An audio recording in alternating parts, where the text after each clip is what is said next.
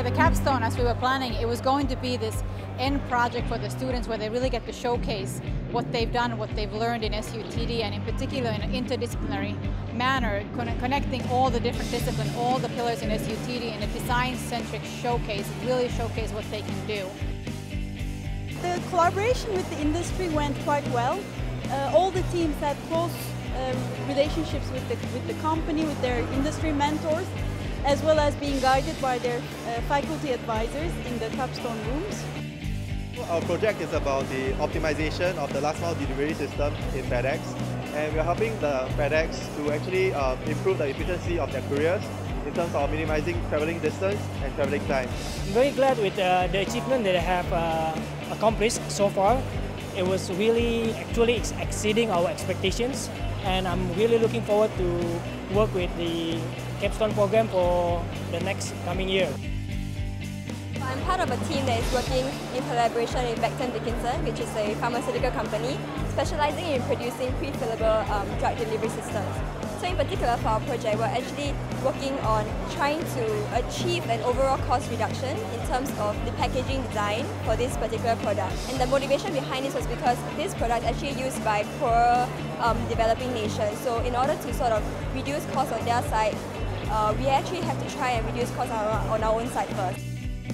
We are working on the design of DBS bank space in school in SUTD East Coast campus.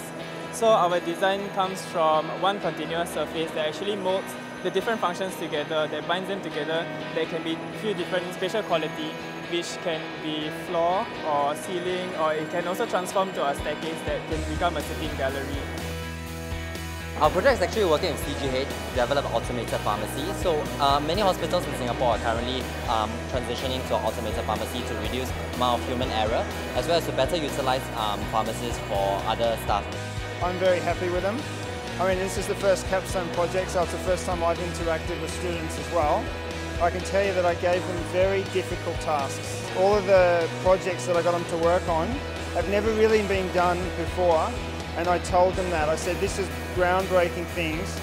You can't really go and look at anybody else to do it. You've got to figure out solutions to problems. And what's been really good is I had some ideas about how to make the designs and the prototypes, but there was a lot of knowledge gaps. And that's where these guys as a group came in together very well and came up with solutions to problems that I couldn't even figure out. Today they're a very exciting project, and I'm very satisfied with the outcomes. And I'm sure that students, when they leave university, they will work under these circumstances.